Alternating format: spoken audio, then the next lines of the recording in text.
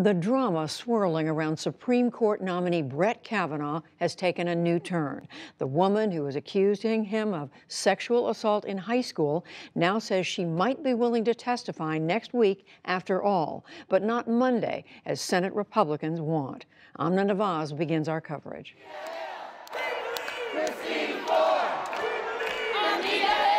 They protested today in the halls of Congress. Supporters invoking the name of Christine Blasey Ford, spurred by her sexual assault allegation against Supreme Court nominee Brett Kavanaugh. That, as Deborah Katz, a lawyer for Ford, sent an email to the Senate Judiciary Committee to negotiate the terms of any potential testimony. In that email, the text of which was obtained by the NewsHour, Katz said Ford, quote, wishes to testify, provided that we can agree on terms that are fair and which ensure her safety. The lawyer indicated that could be next week and reiterated that Ford, quote, has been receiving death threats.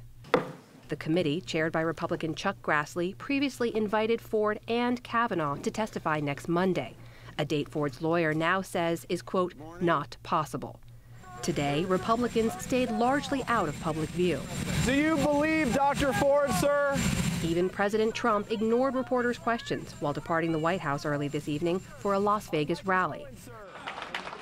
But on Capitol Hill, Democrats echoed Ford's request for an FBI investigation. You have the entire force of the presidency and all of the supporters of Judge Kavanaugh in the Senate arrayed on one side, and on the other side you have Dr. Ford, who doesn't even have the benefit of an FBI investigation, as we all have called for. Republicans have downplayed the need for further investigation.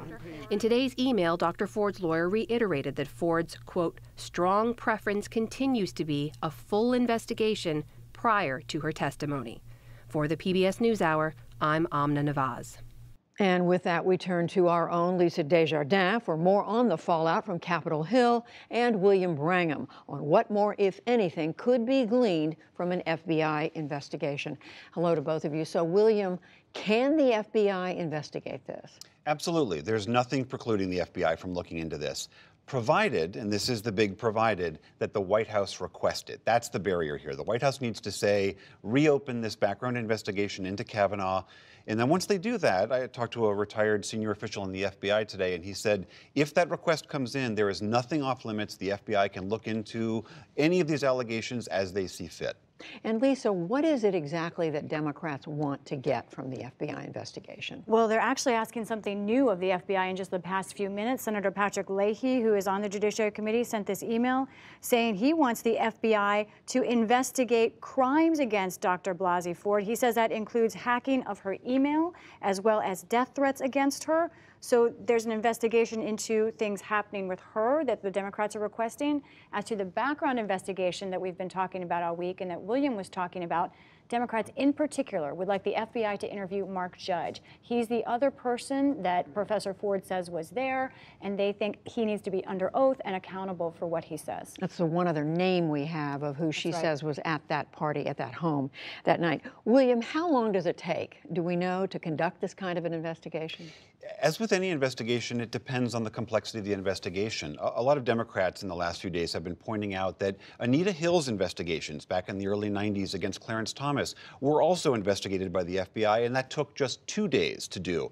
Many people have said that that was somewhat cursory investigation, but there's really no determining. It really depends how deep the how deep the FBI wants to go into this.